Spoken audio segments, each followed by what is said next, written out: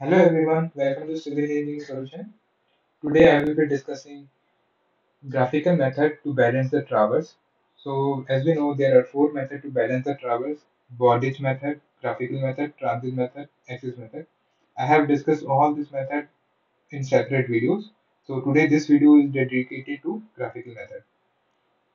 So what is graphical method? It is nothing but a modified form of bondage rule only, in which we don't have to do any calculation for like in Body's rule, but we have to apply this method directly over the traverse. So I will explain this how to apply this correction using with the help of example. Before that, this theory is also applicable for graphical method. So I just read it out once that error in linear measurement should be proportional to root L. Error in angular measurement should be proportional to 1 by root L, and each angular and linear measurement should be taken with equal precision. These 3 points we have to consider in mind while applying the graphical method. So let's move forward. So this is the application of Body's rule. I have explained this calculation in separate video. You can watch over there. Today the point of discussion is graphical method, and I will explain how to apply it. Suppose this is our traverse A, B, C, D, E, and our arrow is A dash E, which is making angle theta with vertical. So to apply this method, what we will do, we will draw a line whose length is equal to the perimeter of this traverse. So what I have done, I have drawn a line whose perimeter is just equal to the length of this traverse, whose length is just equal to the perimeter of this traverse, and I have drawn this is A point, B point, C, D, E, and A dash. Now, what we have to do, we have to transfer this error over A dash such that the angle or orientation of this error doesn't change. So we have to make a line E over here and make sure that this line also makes an angle theta with the vertical as in the original case. So I have already told you what is error. This suppose this is our A point, this is our A dash point, and our error is E. The length of this line is E actually, and this is angle theta. The angle of error tan theta will be equal to summation of departure upon summation of length L. This will be our summation of departure, and this will be our summation of, yeah, sorry, this is latitude, not length. So the summation of latitude, summation of departure.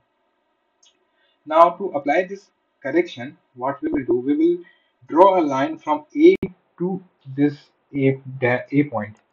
We'll join this point, and we will draw a line from each of this point A, C, B, whose whose orientation is same to with whose length orientation is parallel to A dash.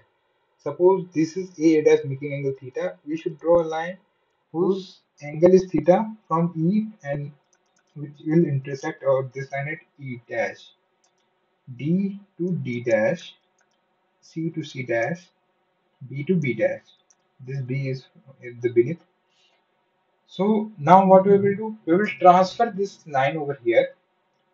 So the white one is our original traverse, over which what I have to do? I have shifted this point over this point,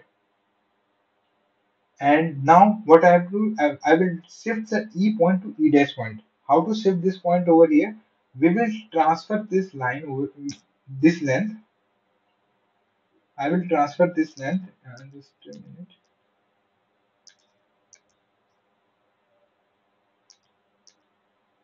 I will transfer this length from here without changing its orientation. Its magnitude is as equal to E dash, and this is our E dash, whose orientation is theta. Now, similarly, we will transfer D to D dash, C to C dash, and D to B dash. So I have marked D, D dash, and this should be over slightly over here, C dash, B dash. So this is our now. We will join the points of all the dash and with A, E dash, D dash,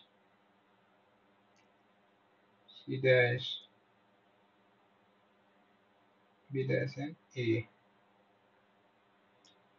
So now the red one is our corrected travel.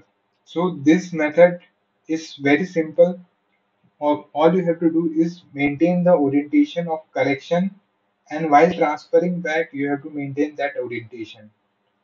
The magnitude is obtained from this point to this point. This is your magnitude of correction. So this is very simple, and this method is equivalent to Bodice method. The error correction in all the lines is very equal to the Bodice method. So hopefully this video is very helpful for you to understand the graphical method. If you have any doubt, please comment, and thank you for watching.